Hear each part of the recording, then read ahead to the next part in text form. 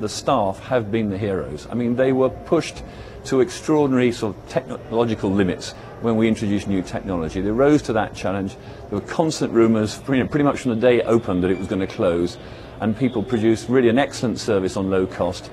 And I think they should, have their heads high today, that they, in difficult circumstances, produced a service which independent people have said punched well above its weight on the air.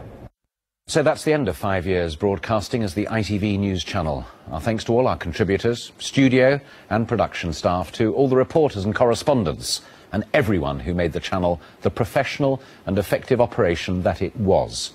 But most of all, you, our viewers, a big thank you to each and every one of you.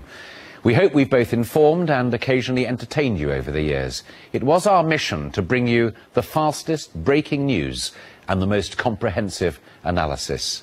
We hope that you'll think we succeeded.